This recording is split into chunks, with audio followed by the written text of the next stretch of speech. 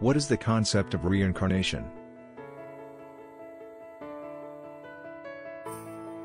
When you take into consideration the concept of reincarnation, that child may be 6 years old, but 7 years ago they were an adult, we need to take that into account, you know.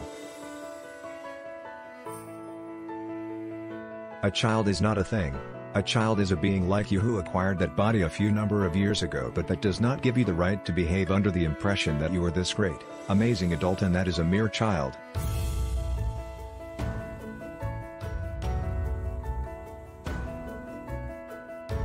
You know, this is called prejudice against children.